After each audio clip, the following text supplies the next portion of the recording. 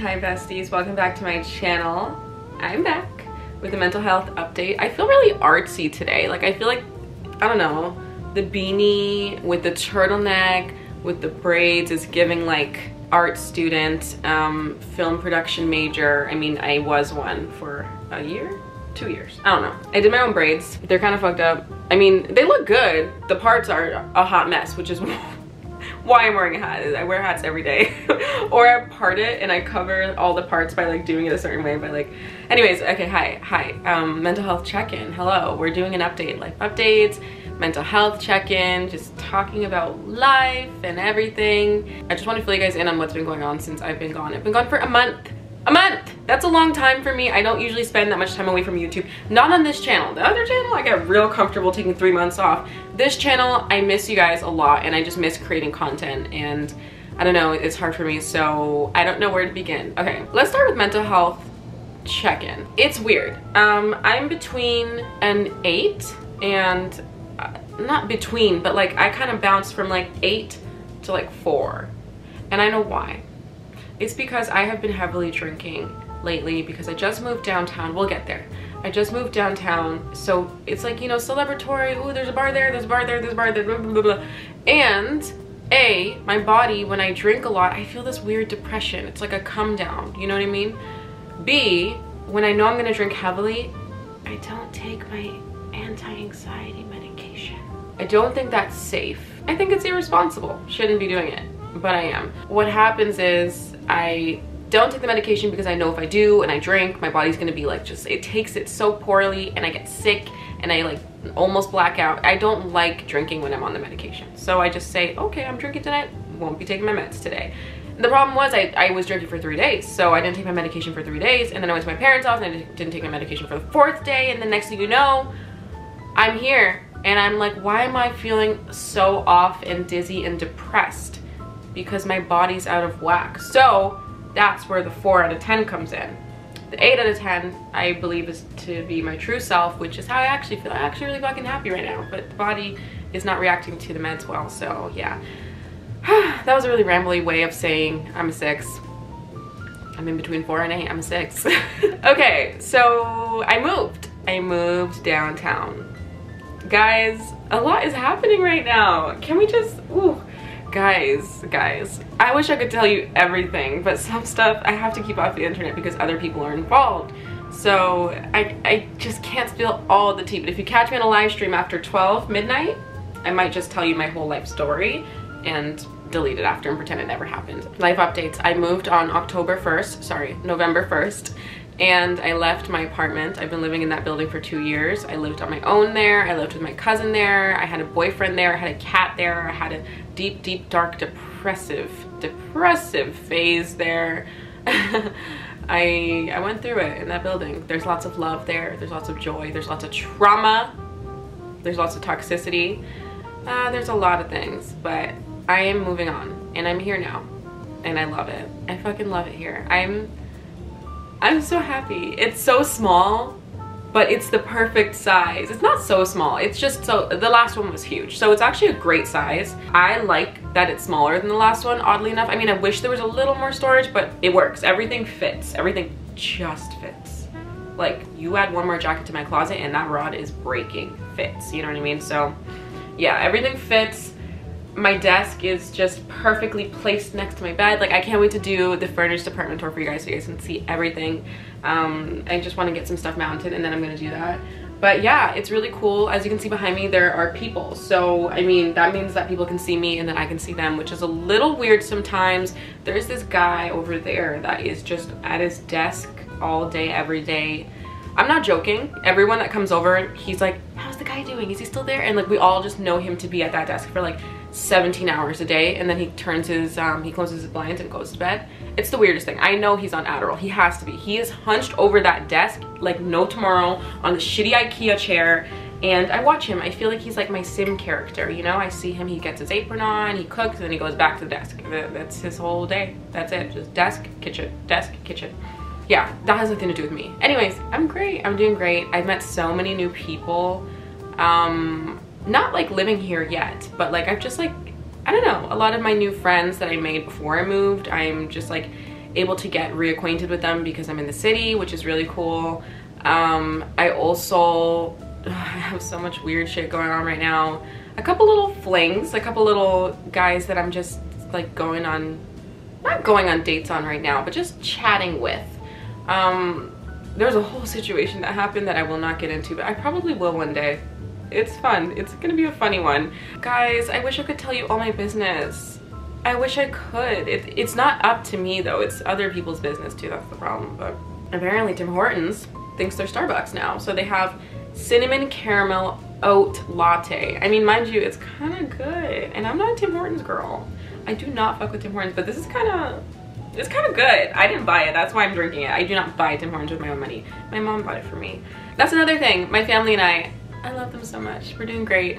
I think that's part of why I feel so good lately. Like, I just feel this like wholeness with my family that, I mean, I've always had a great family, but I don't know, like the past year, I just feel really good about it. Like, I just feel so close to them and so happy around them, and I love going home to see them, and I just feel good. Like, I don't have to talk to them every hour of every day to know that like we have a great bond, and I just feel like we all mutually like work together to like keep our family close, which is nice. Yeah, like Brenda and I, it's been a year of us living together now. No fucking complaints, and I like my space. No complaints. Like, does she piss me off sometimes? Absolutely. I will say that to her face. Brenda, if you're watching this, you piss me off sometimes, but I probably piss her off. I'm the difficult one to live with, not her. I don't know how she's doing it. I don't. Probably because I cook for her. But she washes dishes, so it works. We have not gotten into a fight yet. I shouldn't say yet. I don't want to manifest it. We lived together for a year. We haven't fought once. We've had little like moments of annoyance and frustration that last 10 seconds, and we kind of know, okay, I'm gonna go to my room and close my door so that we don't like get on each other's nerves any more than we need to. Like, it never escalates, you know? We respect each other too much, and it's chill. If I know in a bad mood, I'll tell her I'm in a bad mood and I'll close my door. You know what I mean? So I don't know. It's been easy. It's been really easy living with her. So shout out to you, Brenda. You're easy to live with. Your boyfriend is very lucky. I don't know about my future partner. I don't know. Maybe I'll say some prayers for him because... So anyways, yeah, work-wise, I got a job. A part-time job. I haven't started yet. I'm just waiting for my criminal background check to come in, and then I'm gonna start. I am not gonna work much. Like, I just want to meet people in the city. It's on Queen Street, which is like a main street in Toronto, so it's like in a cool industry that I feel like I'll meet a lot of people in, and it's in a busy area. I know I'm gonna meet people there. Like, it's just a given, so I'm very excited. What else is there? I still have my car, even though I'm living in the city, so that's nice. I'm still going to therapy every Friday, and it's amazing. We've been unpacking a lot of shit lately to do with like my attraction to narcissistic personalities and things like that. And I also lost a friend. Sorry, I say lost a friend like she died. She did not die. She did not die. Thank God. What? Why did I just say that? Okay. I'm no longer friends with someone that I've been friends with for 12, 13 years. I don't know. That's been a bit of an adjustment. I mean, like, losing friends is not easy. I'm gonna do another video on friendship breakups because it's like heavy on my mind right now, so I kind of want to talk about it. But yeah, a close friend of mine and we decided that our friendship is no longer serving us at this moment in time. Maybe in the future, who knows? As of right now, the compatibility is just, I don't know if it's there, right? So we had to talk about that, and we're no longer friends, which is weird, you know? It's weird. 13 years? That's a long time. But, I mean, sometimes you gotta choose yourself, and I had to choose myself in this situation, and I had to make a choice. And again, I chose me. So yeah, if I can do that after 13 years, you and your 8-month friendships that are toxic, they can go, okay? I have a bathtub. I have my own bathroom in my room. Yeah, I have my own bathroom. It's beautiful. It is beautiful.